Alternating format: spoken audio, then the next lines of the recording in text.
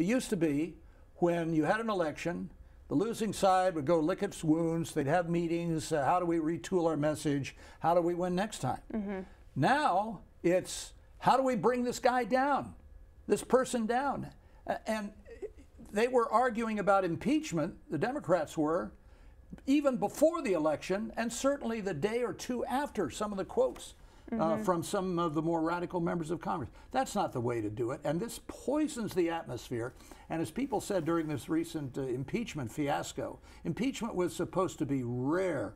Yeah. And now I fear that when Republicans get back in control of both houses of Congress and there's a Democrat president, they're going to go the same route. And that will polarize and poison the political atmosphere even more than it is now, which is bad enough.